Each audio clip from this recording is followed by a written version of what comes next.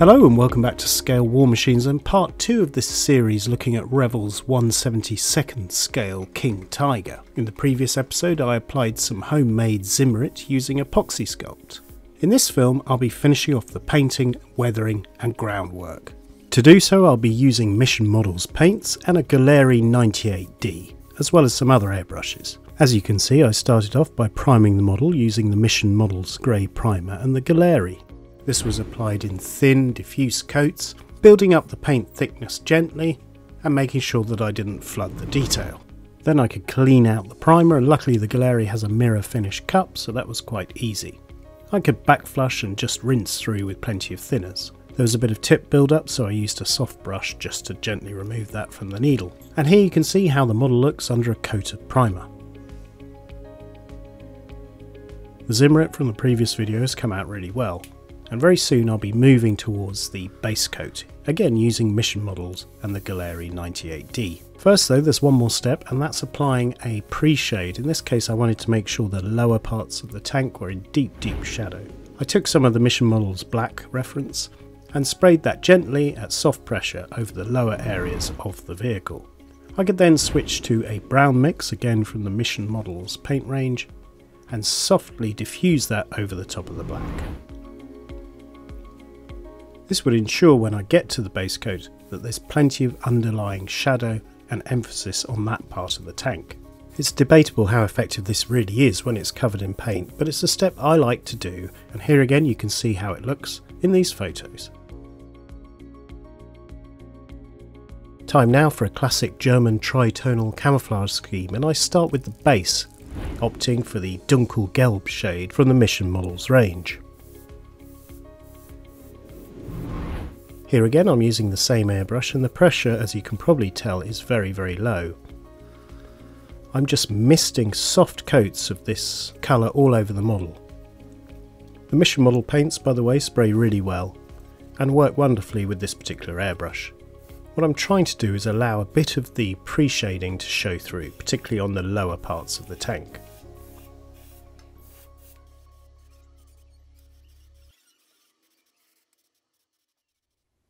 Here's the overall result of all those thin coats, and I'm going to be doing a colour change, but first I clean the airbrush. I do this by covering over the nozzle, pressing down the air and back flushing the airbrush. Time to select the next paint, which is going to be the Mission Models Rot Brown, and this is going to be a bit of a workout for this airbrush, doing all this fine detail. Now I had a couple of problems, as you can see here. There's a bit of a splash of paint there, and that's from clogging. This has had maybe 3 or 4 paint changes, and it probably needs a thorough clean. Anyway, I managed to get it working this time, and I could do some good fine camouflage. The secret is to keep the pressure low and just build up repeated passes to give you that feathered build-up of camouflage, and that creates the veiny, distinctive camouflage scheme. Now you can see here that it clearly clogged up again, and it splurged more paint all over the model. Again, this is confirmation that it's having a hard time and clogging up and needs really to be taken apart and cleaned. I managed to unclog it and spray a bit more red all over the model. I'm not going to worry about these mistakes because I can always spray over it and tidy it up later with the base colour, as you'll see. Moving on to the turret, same rules apply, just build up the camouflage bands really gently. Time for another colour change, and I've moved on to their green reference, which I've put on screen. I'm still going with the Gaahleri, but by this stage it's probably a bit too blocked up and dirty, so I need to give it a good clean. So I switched momentarily to the Sotar from Badger in order to continue a bit more of the green. Now here again this didn't go great, and it wasn't really giving me the result I wanted to, so I gave the Gaahleri another good clean and returned to it, and it picked up where it left off, applying nice pleasing green bands all over the little Tiger too. I'll be doing a more detailed review of this airbrush once I've got used to it and spent a bit more time, as I like to use these airbrushes a lot before doing more in-depth reviews. It's done a pretty good job up until now. Like all airbrushes, especially when you're doing this kind of finicky detail painting, it does need to be kept clean. But other than that, I'm pretty pleased with how it's performed so far. I like to tidy everything up and return to my base coat. That means overspraying the camouflage I've done and just making it more subtle. You don't want it to be too overpowering. Applying a mist coat over the top also helps soften all the delineations and the graduations or intensities between the red and the green. I then loaded the airbrush up with a bit more green and returned to the other side of the model and continued spraying. I wasn't following any particular pattern, I just went with my own imagination. Even though this is a specific vehicle, I just did my own paint scheme. In effect, these tanks were often painted by their crews in the field, and you got all sorts of different colour schemes and variations. Okay, the model's coming together well. I'm making sure that I apply camouflage to all the lower areas like the wheels and the back of the tank as well, and that allows me just to go in and tidy up any final bits. Again, the Gaahleri is doing well here with this detail pickup painting where I'm just neatening everything up. And here you can see the result. You can see where the second application of green is a bit darker than where I'd misted over the base shade on the other side of the tank. Another soft coat of the base Dunkelgelb will soon sort that out. Now detail painting. For this I used a Panzer Aces reference to pick out all the tracks and metalwork. Just using a fine brush and patience, it's easy to pick out all the lovely details that come out in this kit. Things like the tools of course need their handles painting. You can either paint them in camouflage or in this case as wood, again from Panzer Aces by Vallejo. There's really quite a lot of detail crammed into this tiny kit and plenty to paint. Onwards to the next stage, which I really enjoy, which is the weathering. And first we're going to apply washes and filters, starting off with a filter, in this case from MIG Productions. The idea of a filter is to be applied really thin. It's almost a wash, but it's a little bit thinner. And the intention is to change the chroma or warm up the colours. In this case the reference is specifically for German tri-tonal camouflage. And what you'll find is a filter will just blend everything and smooth everything out, just make the edges a little bit more diffused and a little bit neater. Next I decided to seal the model. So far obviously it's been painted with acrylics, and clear is a acrylic floor polish. I'm not sure it's made anymore, but I've got quite a few bottles of it. There's probably a modern equivalent, and I did a video all about clear. This is really working like a varnish, so you apply a couple of good coats over the model, and this will seal all that paint and get ready for even more weathering. Just a couple of problems though. You may find that there's some dust and dirt in the finish, and clear is really good at showing that up actually. What you can do then is go around with a fine scalpel or blade and just nip out any bits of hair or dust or detritus, and then brush it away with a soft flat brush. That means you've got a tough, durable coating and hopefully very few blemishes. On to decals now, decals or transfers. These are the kit transfers, and they were applied using the standard method of microset and microsol that I've used in multiple videos. The clear in theory gives a good base, pretty glossy and smooth, onto which you can apply your transfers. After soaking them and applying a bit of microset, it's just a case of placing them really carefully, adjusting them and making sure the fit and finish goes well with the model. And if you're using references, of course, you want to make sure that you're matching the references. I spent a bit of time adjusting it and making sure that each side of the turret married up and looked the same. You can then dab it down and remove any excess with a cotton bud or Q-tip before applying microsol, which is their finishing or levelling agent. Here again, dabbing it down and pressing into the Zimmerit can sometimes help with something like a cotton bud. Overall the decals went on pretty well. They seem to have a fairly decent finish. You could argue that there's a little bit of gleam on them, but applying a sealing coat of clear helps, and then later on you'll see I apply some matte varnish as well, which helps.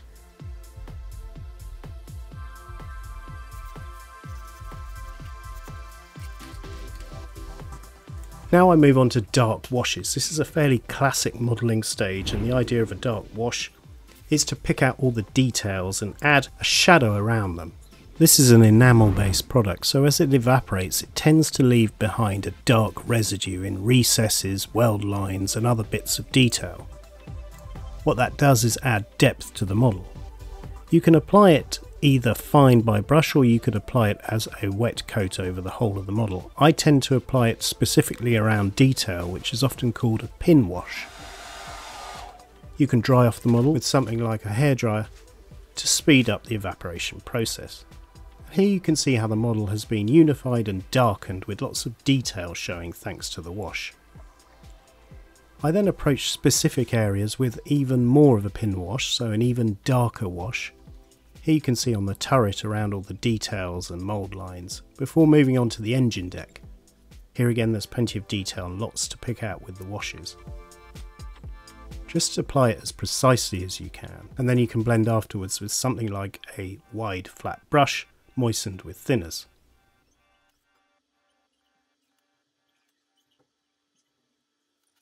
This is the stage we're at, so the base coat has gone on the decals and plenty of washes around detail. I then apply that matte varnish, in this case it's Vallejo's model colour varnish, applied with their Airbrush thinners from the same brand. I like this as a matte varnish and it tends to dull everything down and make it look more in scale and realistic. Time now for lots of mud effects and getting our King Tiger nice and grubby. For this I reached into the Camo by MIG range, and you can see the reference on screen. This essentially was a mud reference. So there's going to be plenty of muck all over the lower parts of the tank. I then followed up with a lighter reference from the same range. This was Rain Marks Effects MIG 1208. This is of course lighter and that goes over the top. The idea is later on you'll see I blend them. Again, just apply it nice and softly all over the whole of the model. There you can see the dust and mud effects on the tank. Now it's time to blend it, and again there's a wide flat brush moistened with thinners, and I just draw it down through the two shades and create an interplay between the dark mud and the dust. That gives nice streaks and a realistic weathering effect all over the lower parts of the tank. In these shots you can see how the model looks at this stage. Time now for some stippling. You can see me turning down the airbrush. In this case I've switched to an Iwata HPCH, which has a regulator or MAC valve on the body of the airbrush, and that really helps with stippling. I've turned the pressure right down so the airbrush is firing specks or stipples of mud all over the model. To do this I use both the same mud references. You could also use all sorts of darker mud references and oil, and get plenty of splashes all over the model. It's really quite easy just to tidy it up, of course, because it's enamel, with some thinners. Here's a reference I'm quite fond of. It's the MIG Productions oil and grease stain mixture. Great for replicating oil spills and droplets of oil and muck all over the engine deck. I then moved on again to Camo by MIG, this time they're rust references. I'll pop them up on screen. And created streaks of rust and little areas of darkened rust around things like the spare track links and the rear of the tank. Time now for a new paint range, and one that I was trialling for the first time by AK Interactive. I used several of their references to pick out chipping and areas of worn paint on the model. At this scale it's pretty hard to do, and I wouldn't go as crazy as I might do on a 1/35th scale tank. But I just added little bits of chips and worn paint just to show damage at the rear of the tank. Next, a new product again from AK Interactive, their weathering pencils, and I used one of their metallic references. These, as you can see, are simply pencils, and you can use them by sharpening them to a fine point to create things like metallic sheen on tow cables and areas of wear on the model. They worked really quite well. I'll be experimenting more with this product. It's something I want to trial on different models, but it was a really interesting innovation, and it certainly worked on this particular little tank to give a metallic appearance to some components. And here is the finished tank. It was a bit of an inherited build, but I enjoyed it nonetheless. Now if you're wondering about the base, what I'll do is I'll show that after the credits for those who are interested. So I leave you with these final shots of the tank. Thanks for watching, I hope you've enjoyed this series, and goodbye.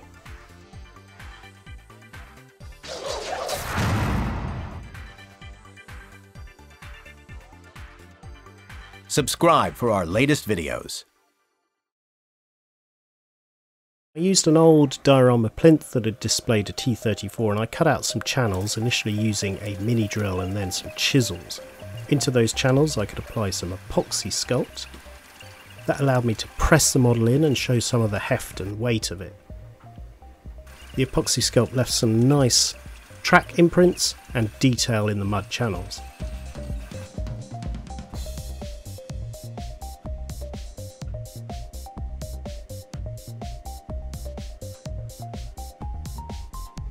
I could then paint them off camera in a mud colour and gather together some scenic selection grass tufts from Boomtown Metals. I could also apply some loose pigments all over the mud, as well as affixing the grass. The pigments were attached with MIG Productions Pigments Fixer.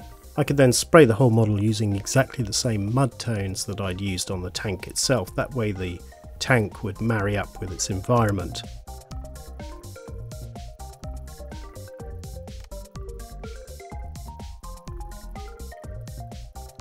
I drilled through the base of the chassis and applied a simple screw, and that would enable me to affix the model to the base. I could then drill the base and position the tank permanently once and for all. I got my cordless drill, made a hole, made sure that the screw fitted, and then super glued it in place. That ensured that the lower part of the chassis was affixed to the base. I could then add some catalyzer and affix the turret. And that's how I finished the model. There you can see it sitting proudly on its base.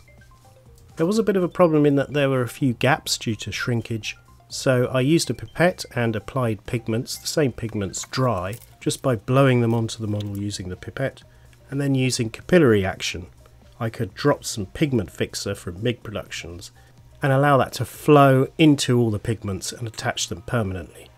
That did a good job of filling all the gaps, and with that the model was finished. Thanks for watching this extra segment, and I'll see you soon. Bye.